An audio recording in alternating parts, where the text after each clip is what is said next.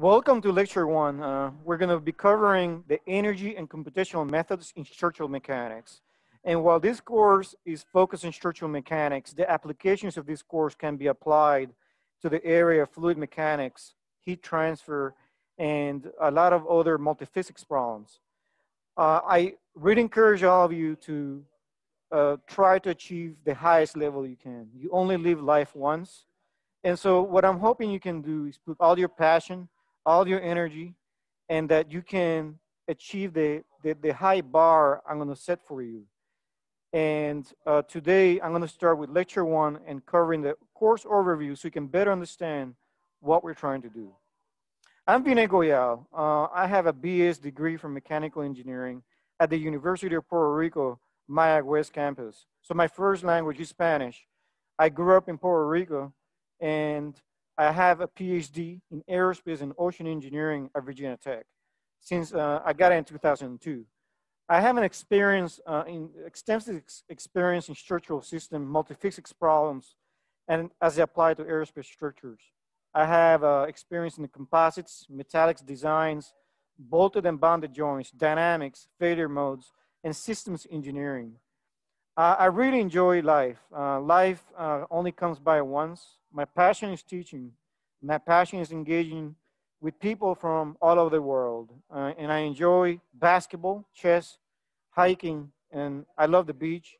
And I love food in LA. There are so many cultures that come together. And it is an exciting area because all the cultures come together in one place. And I really enjoy that. I also work very closely with the aerospace industry, and I enjoy what I do. I really do. It's exciting to work in the aerospace industry. What is the motivation behind this course? What we want to make sure is that for any physics problems I work on, automotive, aircraft, ship design, whatever I'm working on, I want to be able to make sure that I can understand how to design those systems with the highest optimal performance I can get out of those systems. I want to make sure that if something were to happen to those systems from the manufacturing standpoint, I can assess them. And so for that, we use computational methods. Just imagine me trying to solve differential equations, 1D, a 1D differential equation for a very simple domain. Guess what? That is easy, very easy. But now I take that problem and try to solve a partial differential equation for a 3D domain that looks very complex like this airplane. And then, no, you cannot do it by hand. You have to use numerical methods. And so this course provides you the background and theoretical understanding of these advanced methods. So you can then develop even your own codes or use other people's codes to then apply those concepts to developing the computational tools that you need in your hands to be able to succeed in basically solving very complex problems as they apply to the human body, the vehicles, civil engineering structures, or whatever you're trying to do. So the course description, and I have to stay faithful to the course description. The course description is this course has to do with the variational principles.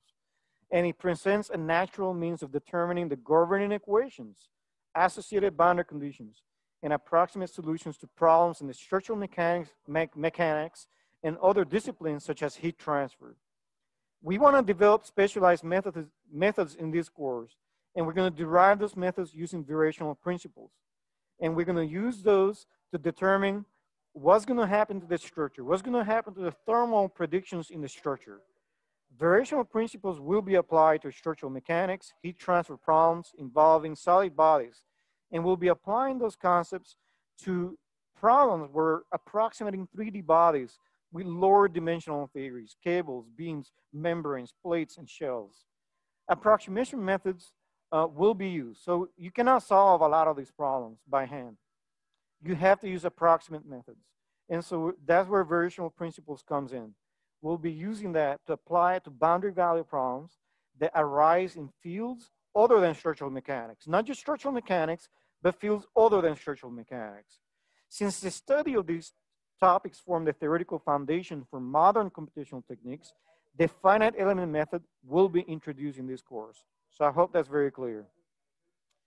We're going to review first the Field's equations of elasticity. I wanted to learn the theory of elasticity. We want to develop a sound understanding on how to select lower and order theories to idealize the behavior of structures like beams, bars, plates, and shells. We're going to utilize energy methods and variational principles to develop the governing equations for a variety of problems in structural mechanics or other fields.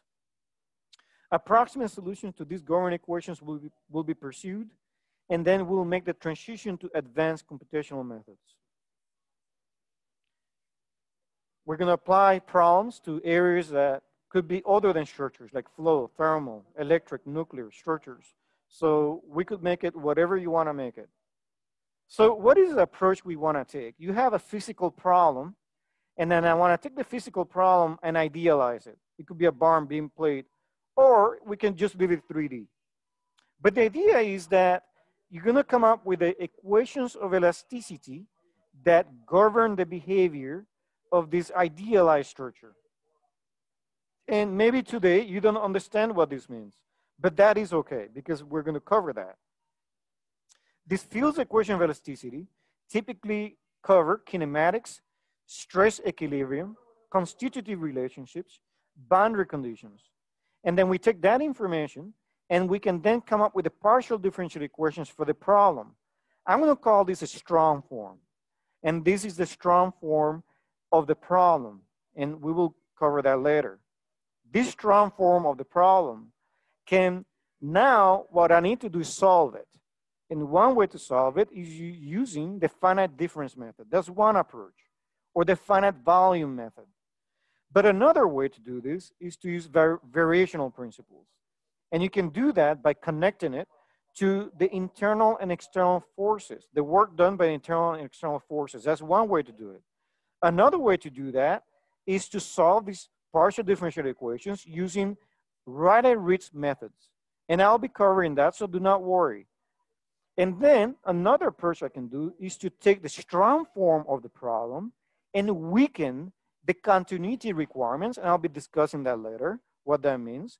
And then we'll weaken the strong form and make it into weak form. And I will discuss clearly what that means.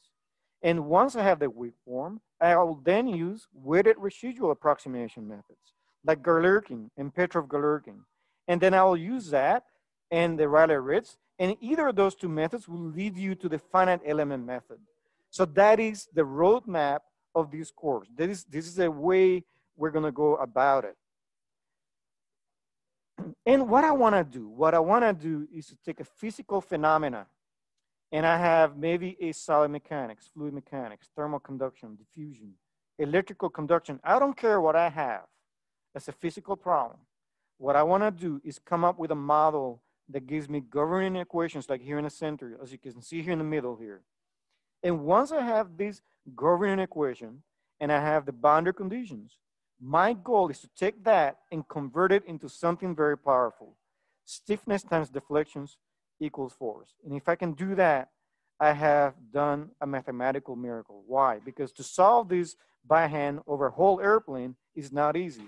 But if I'm able to take this problem and turn it into a linear system of equations, or nonlinear, it can be nonlinear as well, then we're going to be in great shape because this can be solved.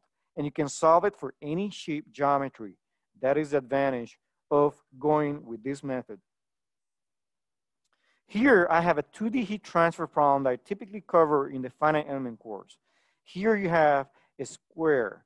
This square has a boundary condition of temperature T1 specified at this boundary, a temperature T1 specified this other boundary, and a temperature T1 specified this boundary. At this boundary, I'm specified temperature of T2. Well, the governing equation for this problem is this. These are the boundary conditions. And guess what? The analytical solution, you know, we can find it. It's not too bad. This is an analytical solution, and it looks like this. But what if I made the square into a polygon, where I made it some other shape that's highly complex? Can you come up with an analytical solution? Maybe not. And so what I want to be able to do is, no, I don't want to pursue an analytical solution. I can, but I don't have to. Because in real life, you cannot solve an ear or a human eye or a heart using analytical solutions. But what I can do is to do and perform a mathematical miracle. And what is a mathematical miracle? I took this problem statement that's very complex, a governing equation that's quite complex, and then I take and solve it over a domain that looks quite complex. In this case, it's a simple square, but it could be a human ear. And I have discretized this domain into subdomains. And these subdomains, I will then solve this differential equation over these subdomains. And guess what? If I do this process correctly and I go from left to right, I'm able to take this very complicated problem and turn it into KT equals Q, a linear system of equations or nonlinear system of equations. And all I have to do now is invert the stiffness matrix to find the temperatures. And once I find the temperatures, I can plot it over the domain. And that's the powerful idea behind finite elements, is that I can solve any equation I want. And I can do it, and we can really solve very complex problems. What is the course outline? The course outline starts with index notation. And then I move into the preliminary mathematics, sorry for that, vector calculus. Then I'll move into calculus variations. Then I'll move to the theory of elasticity.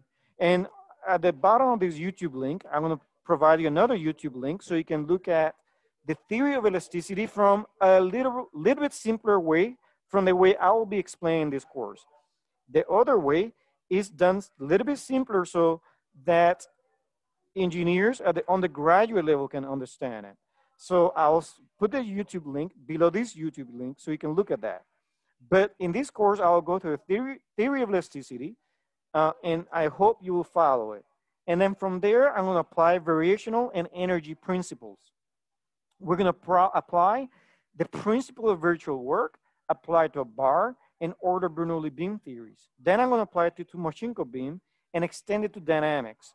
And then we're gonna take this and apply it to other energy principles, like the principle of minimum total potential energy, the complementary principle of virtual work, and we're gonna look at energy methods too. First and second Castigliano's theorem, Max-Betti reciprocal theorem, and then we're gonna look at adjoint systems. I'm sorry about that.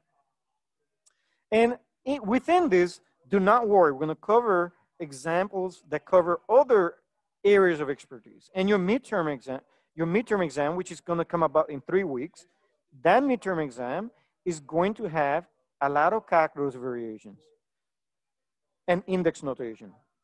Approximate methods will be used to solve these problems. It's gonna be strong from Galerkin, weak from Galerkin, and Riley-Ritz. And then we're gonna apply those ideas to torsional problems and plate theory. Then I'm gonna apply it to spatial topics.